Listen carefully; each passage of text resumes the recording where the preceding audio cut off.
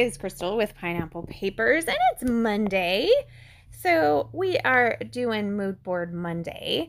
And then over on the Paper Issues Facebook group, one of the challenges for October, one of the pop-up crop challenges, is a mood board. And of course, we're doing all movie themed for October.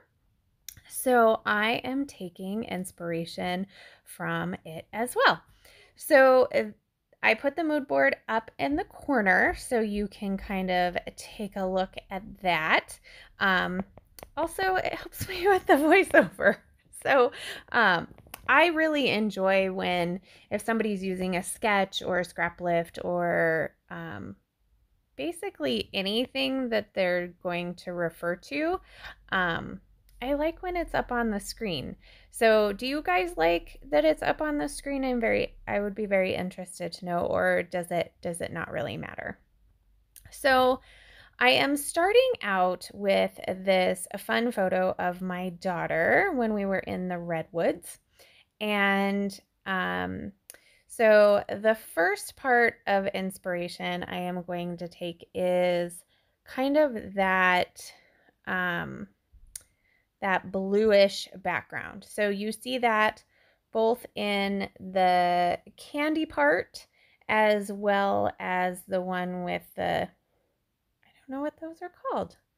The thing that goes click and then you say take 152 whatever. And so I'm going with that for my background.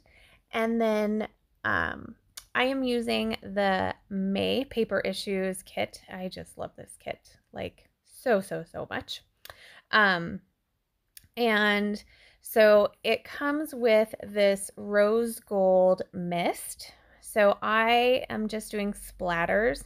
So kind of like the middle, I think it's really supposed to be stars, but if you look at it just quickly, it could be splatters. So I'm adding in some splatters there. And then I'm taking that piece that I honestly thought I was not going to use. Isn't that funny when you pick a piece of paper and you're like, oh, I'm never going to use this side, and then you totally use it? Like, I find that so interesting. So I'm taking that, and that's just like a hodgepodge, kind of like either the popcorn or the candy. So now I am going to do my picture. So I had a little bit of that wood grain left, and that is one of my favorite wood grains. So you can buy that just by itself on the Paper Issues website. And if I can remember, I will totally link it down below because love that. So back to my photo, also with some vellum that came in the kit. And so if you look at the photo with the director's chair, it kind of looks foggy. And so to me, the vellum kind of makes things look foggy. So it's kind of a fogginess that you have in the back of the photo. And then I think this is my last, actually I made this layout before the one that I made on last Wednesday. So there's a few supplies that you see in my bin there that we're used now, but we're still available. So I love these tags. I love any collection that does a whole sheet of tags. I think that was one of the smartest things that they have done in the Scrappy world lately. And so I have those two blocks, and they're kind of rusticy, so I'm going to put those down. And then I have some fussy cut florals from one of the pattern papers that I had fussy cut out. So I am going to add those as well as this yellow bird. And I'm also going to get a bee and a butterfly on here. So that's super fun. Oh, and a bug. I got 4 animals on this page. That's pretty good, I feel like.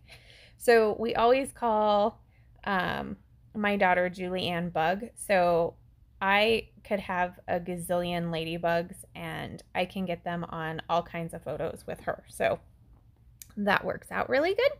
And then I am going to get a label on here, and you can associate the label with either the first or the third thing on the top row where it's kind of lines with the words in.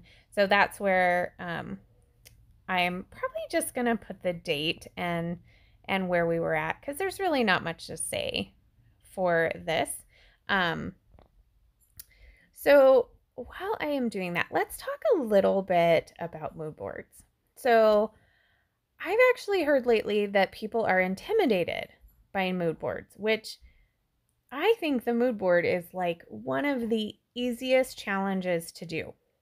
And the reason I say that is because you can take the smallest little thing to many things. So I tend to use a mood board with like a lot of things.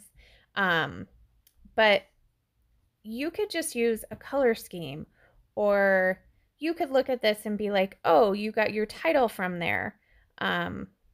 Because the middle one says something, we're in a tight spot. So I use that for my title. It says you're in a tight spot, Bug. So that's how I did it. So you could just mainly go off of that and be done. So I find them super easy to use, and you can pull the like most minuscule thing ever. Like you could look at that popcorn and be like, oh, that's a black background. I'm going to do a layout with a black background. That's it. You're done. You use the mood board. You completed the challenge. So I highly encourage you to use mood boards. I try to get the most out of them, but you can also just use them in the tiniest, and that's totally fine too. Now, I am just going to finish it up with these absolutely gorgeous sequins that came in the kit. So of course I have a butterfly and a bee, and they need some trails. I don't do it for the birds, but the bees and the butterflies all get sequin trails. I use Nuvo Deluxe adhesive, which you can pick up in the shop. And I use this crystal katana to pick up my sequins and then stick them all down. So if you have any questions, please leave them down below. I love to chat with you. I am going to put some twine in this tag hole. The kit came with some twine, but I've already used it all. So I'm just using this pink and white baker's twine to cover that tag hole. So if you don't have this kit, you need to get your hands on it. You can use my code Crystal, and that will save you 20% on anything in the shop, actually.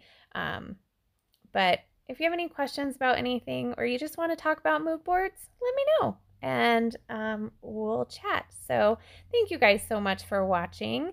There's my code, and remember to wear your crown. I'll see you next time. Bye.